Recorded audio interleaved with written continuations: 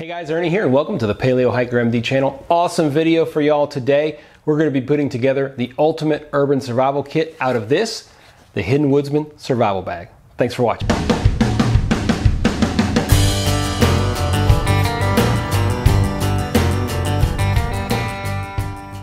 So recently I picked this survival bag up on Malcolm's webpage, thehiddenwoodsman.com. I'll leave a link down below. He is in the process of producing a lot of these because they've been very popular in pre-production, and I was able to get one of those, thankfully, ordered it and got it. I love it, and I told him I'd be more than happy to make a video about it because he's going to be releasing so many more out there. I would highly recommend you guys go out and get one. What I wanted to do was put together a survival kit using this that covered the 5 C's, if possible, for survival, as well as a lot of other things that I would use for, say, quote-unquote urban survival. This is the kind of kit that you can either put in your backpack when you go out on a day hike or keep in your car as a survival bag or survival kit in your car every day. So what I'm going to do is, it's completely empty right now. We're going to move the camera and I'm going to start filling it up with all the different things that I want in my kit. All right, so the first thing we're going to do is we're going to open this up. You guys can see there is a zipper here at in the front that'll hold stuff, and then when you open this up, just zips around the edges here. What you've got is a nice survival kit. You've got a D-ring here. You've got a center ring right here. You've got a pocket down here to hold stuff securely. And you've got over here underneath storage here, and 3 double loops with loops underneath and then loops just above it. So we're going to fill this thing up. First thing I'm going to do is cover one of the C's, which is cover. And what I have here is a trash compactor bag. It's basically a really heavy duty trash bag. And this will allow me to make a shelter out of it. I can waterproof things with it. Really simple, and we'll slide it right underneath right here. On top of that, I'm going to put a bandana, just a cotton bandana, very simple, always useful. You can use it to pre-strain water, get a lot of debris out of water if you want to filter it, stuff like that. You can also use it as a tourniquet if you need it, whatever it might be, another very good item. And lastly, in that area, I have just some foil. I think it's never a bad idea to have some aluminum foil. We'll just slide it right down there. Next thing we're going to do is cover kind of like my medication kit, okay? So I have cash, which is $100 that I keep with me. I have a couple of things of Band-Aids. I have one part of the combustion, which is just some Strike Anywhere matches inside of its own little plastic baggie. This makes sure if this gets wet for whatever reason, these are protected. I also have medications including Benadryl, Tylenol, and high-dose Motrin, okay? And what we do with this is put that at the bottom there, put these here, this slides right here. This is just a gift card container from Academy Sporting Goods, okay? Holds everything real nicely, and I can slide it right in here. The other thing I'm going to slide in there is this. This is just a piece of 3/4 inch plywood that I wrapped with probably 25 to 30 feet of duct tape. You can use the duct tape. You can also use the plywood theoretically as kindling if you want to break it down to start a fire. That slides right in here.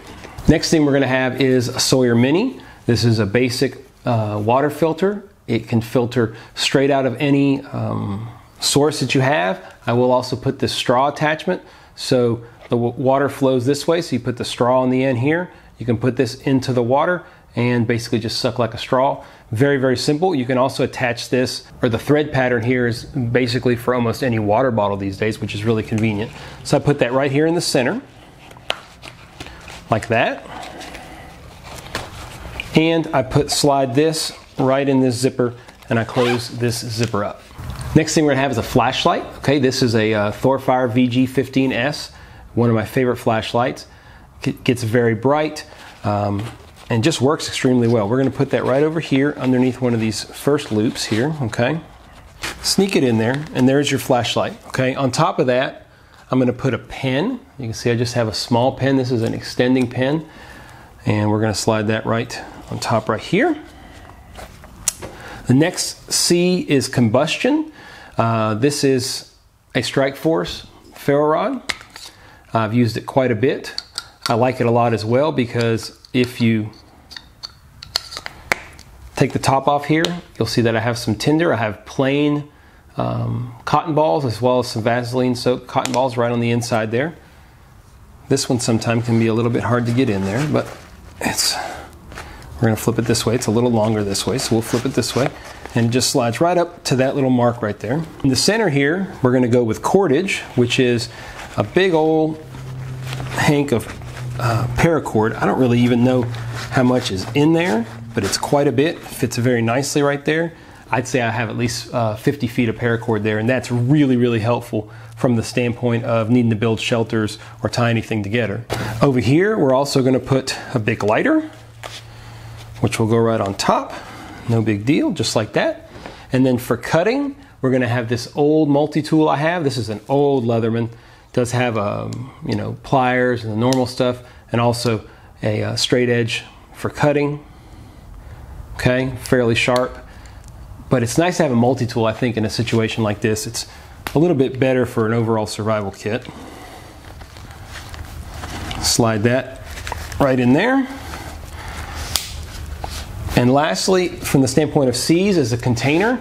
It's hard to fit a container in this, but this is obviously not a container you can boil water in, but it is a container that you can collect water in, which I think if you can have anything for a container is good. A lot of times I just leave this sitting out right here.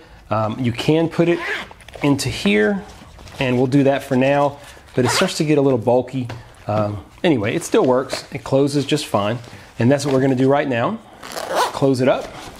And we're going to add our last piece of the survival kit puzzle, which is just a pad. I like to have a pad. You saw the pen in there. This just slides right here on the top. And that is my complete ultimate kind of urban survival kit. It's got the 5 C's of survival plus a lot more. And I think it's hard to beat a survival kit like this. Let's weigh it real quick. I'm not super concerned about the weight, but it's nice to give y'all a reference here. I can't see. It's 2 pounds, basically 3 ounces. So, you know, a 2-pound survival kit that I think is pretty formidable and carries a lot of stuff that you can use in an emergency. All right, so that is it. That is a look at the Hidden Woodsman survival bag. This is $40 on Malcolm's webpage. I think it's worth every dollar. You can see how much stuff I got into this well-planned, well-engineered, beautifully stitched item. It's got a big Velcro patch here on the back so you can attach it to anything that's Velcro. You can also put some awesome patches on the back if you just want to kind of bling it out, you know, that kind of thing. If you're into that, that'll work for this. You can compare this to something like this. You can see this is much smaller. This is another kind of survival kit that I have. I bought this at an Army surplus store. The quality, this is a Condor. The quality is decent, but it doesn't have anywhere near the capabilities as far as space, and it certainly is not put together nearly as well. These zippers are much more inferior in quality. And the straps and everything just aren't the same. It just doesn't compare to the handmade, American-made product that Malcolm makes at the Hidden Woodsman. As always, guys, I appreciate you checking out the channel. I hope you enjoyed this survival kit. If you have comments, questions, suggestions on what I should add, what I should take out, I'm always open to those things. I put this together fairly quickly, similar to something I have in my car, but I really like this kit better. It's so easy to carry with me. I feel it's the kind of thing that I can just take with me. If we go out of town, I can throw this in a car with me. I can throw it in my backpack. It's only 2 pounds. This thing will go with me pretty much every time I go out in the woods, just in case as a backup. It has everything that I might need to survive if I get into a situation. I can build myself some cover with the trash bag. I've got plenty of cordage. I can start a fire, all those things. Something I think is often forgotten is money. I think it's important to keep money inside your survival kit. And the medications also really help, because if you hurt yourself, taking some Motrin or some Tylenol can make a huge difference between being able to get to safety and feeling okay to do that versus not having any medicine at all. It would also maybe be helpful to include some Imodium in this kit. We just don't happen to have any, but I will add some to the kit as soon as we get some for the house. So as always, guys, I appreciate the support here on Paleo Hiker MD. Look forward to more videos here soon on all kinds of great topics. Thanks for watching. Stay tuned.